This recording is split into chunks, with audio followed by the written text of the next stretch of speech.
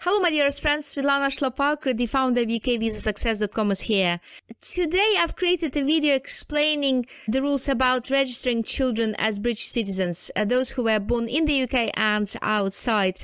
What I discovered is that a number of people find these rules to be very confusing, and I'm here to tell you that this should not be the case. In this video I've created a number of pictures to help you understand 4 rules of registering children as British citizens. But before we dive straight into this topic, I wanted to invite you to download an amazing free resource which I've created for you to help you understand British citizenship applications. I've created 2 mind maps which will help you understand the 3-year route and the 5-year naturalization routes. The 3-year route is for those who is married to a British citizen and wants to naturalize, or in other words, wants to become a British citizen himself. And the 5-year route is for those who are applying for British citizenship on the basis of their 5-year residence in the UK. You can request your copy absolutely free at ukvisasuccess.com/BC, which stands for British citizenship. Now let us consider the 4 rules about registering children as British citizens. There are circumstances when children do not acquire their British citizenship automatically, solely due to some old outdated rules which, as it appears, have been discriminating either women or unmarried fathers. For example, children who were born before 1st of January 1983 to British mothers outside the UK were unable to get a British citizenship through their mother.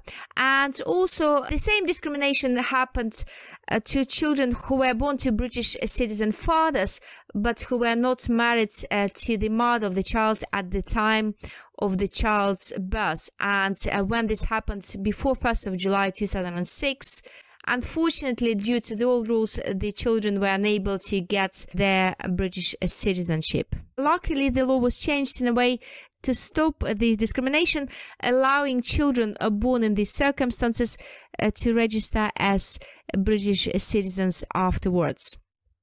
Where children were born to British citizens' moms outside the UK before 1983, the Home Office had a concession which allowed children under the age of 18 to register as British citizens before the child's 18th birthday. But because of the nature of the concession, because of the age limits, this concession ended in 2000. So what's happened afterwards? Afterwards, it became law, and by the provisions of Section 4C of the British Nationality Act 1981, children and adults who were born outside the UK before 1st of January 1983 to British citizens' mums are now allowed to register as British citizens. And the form they need to use is called UKM, which stands for UK mothers. Moving on to unmarried British citizen fathers of children who were born before 1st of July 2006. They can now register under the provisions of Section 4F of British Nationality Act 1981 if children were born in the UK, and 4G if children were born outside the UK. And the form to use is called UKF, which stands for UK fathers. In order for kids of unmarried British citizen fathers to get registered, they need to meet certain conditions. First of all, as I already mentioned before, they will need to be born after 1st of January 1983 and before 1st of July 2006. The second requirement to meet is a mother was not married to the natural father of the child, and also the children have never been British citizens, and they would have become a British citizen automatically if their parents had been married at the time of their birth. Also, it is a requirement in order for the child to register as a a British citizen in these circumstances, they will need to be under the age of 18, and also they will need to get a consent from both the mother and the natural father of the child. However, there are certain exceptions to this rule. Consent from both parents is not required where one of the parents has died or where there are special grounds to waive consent in the exceptional compassionate circumstances of particular case. How can you prove that you are the father of the child?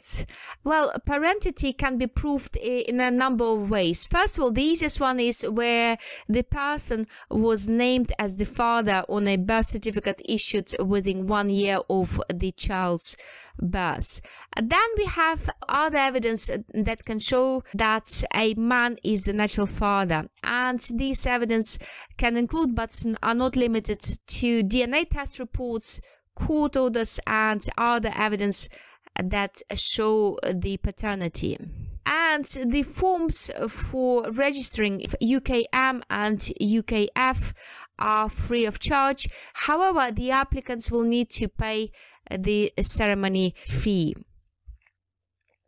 The next registration rule is for children who were born in the UK on or after 1st of January 1983, and the child's parents were not British or settled before the child's birth, but at some point after the child's birth, one of the parents or both parents became either British citizens or settled in the UK. In these circumstances, the child will be allowed to register as British citizens, but they will need to do so before they reach their 18th birthday.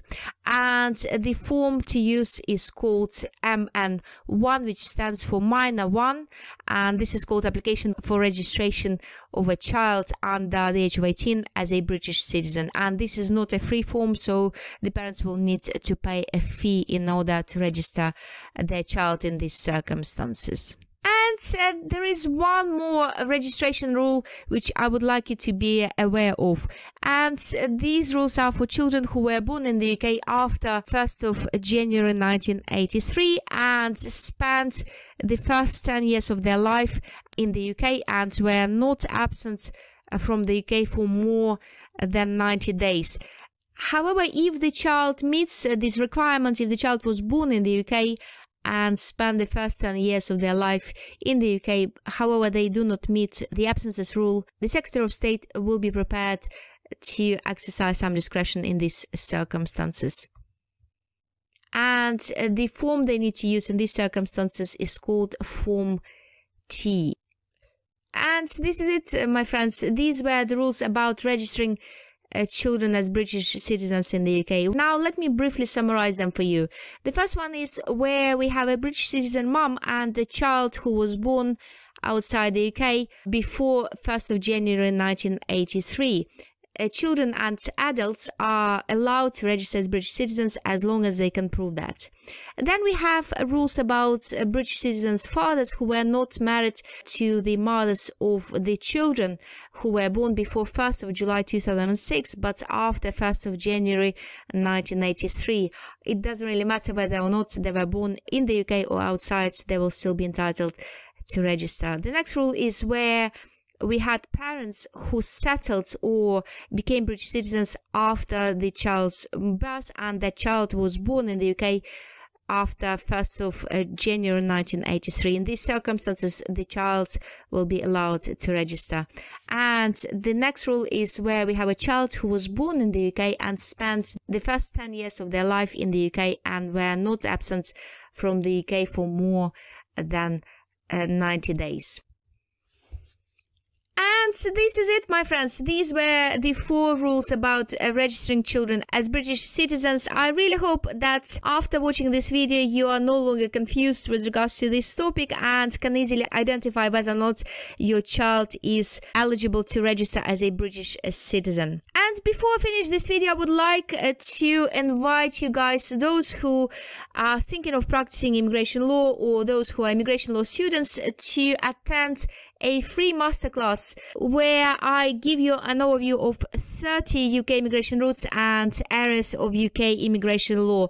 I teach this free masterclass on a regular basis, and if you register your interest at ukvisasuccess.com/immigration course free masterclass, all with dashes, I'll let you know when the next masterclass becomes available. And you can also get a free copy of your newsletter, ukvisasuccess.com newsletter, if you subscribe at ukvisasuccess.com/newsletter. Have an amazing week, guys.